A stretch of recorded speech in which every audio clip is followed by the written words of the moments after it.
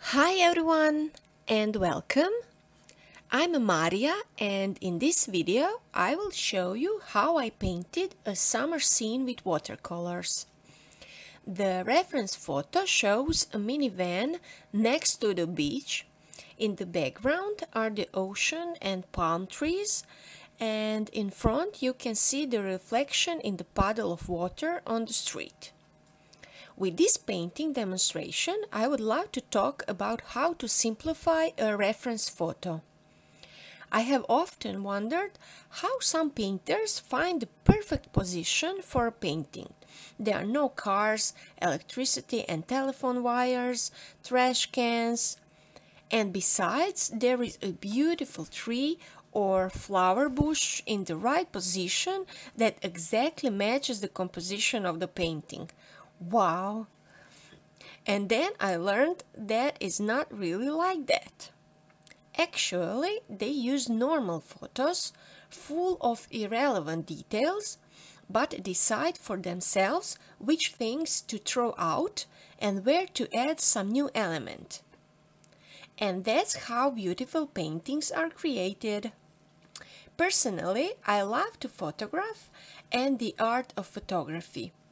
But I also think that the painting has to show something that the camera can't, and only an artist can paint. In this video, I will explain to you how I modified the reference photo and painted my simplified version. I used this reference photo and I will leave the author's link in the video description. So how did I paint this one from this photo? There are a lot of elements in the reference photo: trash cans, a cyclist, an umbrella, too many palm trees. There is a pile of surfboards on the roof of the van. The windshield is full of things from the cabin, and there is a smile sticker on the van's front grille. These are all elements that I didn't like, so I just kicked them out. Still wanting some interesting things from the trip on the roof of the van, so I decided to add a few suitcases instead of surfboards. This way I simplified the photo and got exactly what I wanted. I hope this will help you in your future painting. Now I'm going to leave you briefly and catch you at the end of the video.